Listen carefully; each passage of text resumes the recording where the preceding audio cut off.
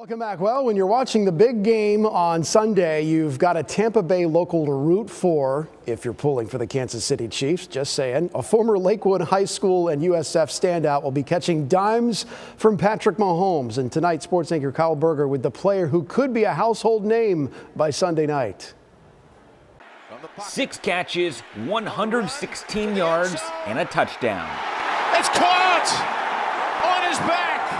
Valdes-Scantling. Marquez Valdes-Scantling had his biggest game of the season in the AFC Championship game, sending his Kansas City Chiefs to the Super Bowl. It was great to see him get involved a lot more targets, and I think from that, I think the whole world got a chance to see really how good he is. Valdes-Scantling, also known as MVS, will play in his first Super Bowl on Sunday.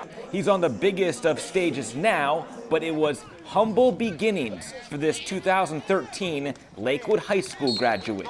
It means everything, from not making my team as a freshman to playing in the Super Bowl.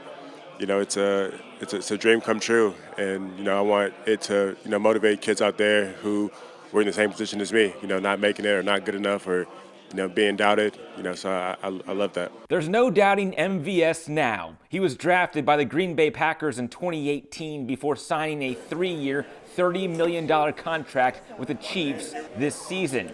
His high school coach, Corey Moore. What's funny is he comes out a lot and he'll help out in the concession stand or in the community, so it's just great. Him being homegrown, and everyone get a chance to see that positive people that this can happen if you do the right things, so it's amazing. Valdes-Scantling's 2011 Lakewood football team was absolutely loaded. He's the third member of that Spartan squad to reach the Super Bowl, joining Isaiah Wynn and Dante Fowler. It makes you scratch your head and say, wow, that was really, really an amazing football team that year. MVS is the 6th Lakewood player overall to play in the big game. In St. Pete, Kyle Berger, ABC Action News. Well,